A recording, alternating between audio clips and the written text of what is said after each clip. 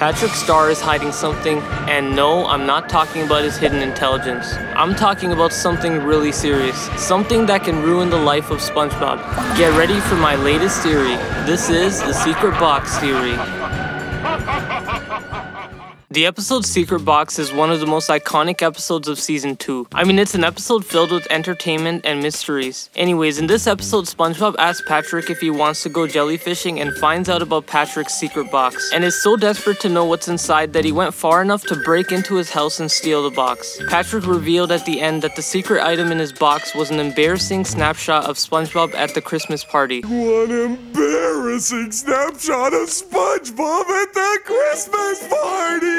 But what he didn't reveal was the actual snapshot. A lot of SpongeBob fans were disappointed and always curious as to what was in the actual photo. The uttermost information the show gave us was that the picture is an embarrassing snapshot of SpongeBob at the Christmas party. Many people around the internet made fan arts of what they think could be it. SpongeBob wearing a lampshade on his head, SpongeBob tearing up, SpongeBob ripping his pants. In 2002, Nickelodeon hosted a Merry Christmas short containing a lot of embarrassing photos of various characters in Nickelodeon. Among them all, we see SpongeBob with ripped pants. Whew, there were embarrassing photos. Many of you probably guessed that the ripped pants would most likely be the secret picture, but I believe it's not the case since there was an episode in Season 1 called Ripped Pants, where SpongeBob goes out and advertises that he ripped his pants. Oops!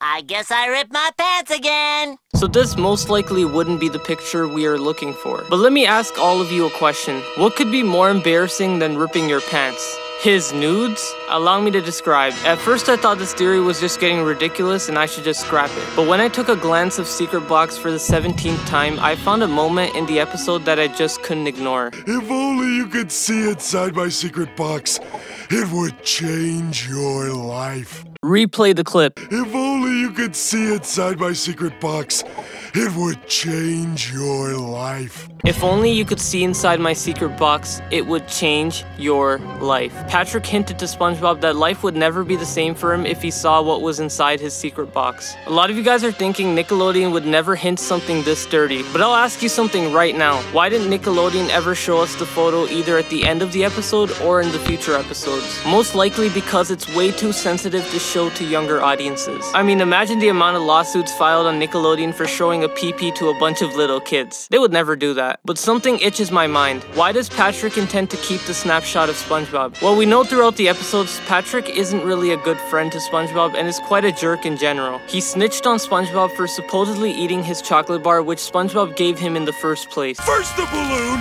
now my candy bar. I'm telling on you. And even took advantage of SpongeBob's kindness in the episode I'm What's Stupid. Oh, what's on your mind? No, wait, I already know the answer. Nothing!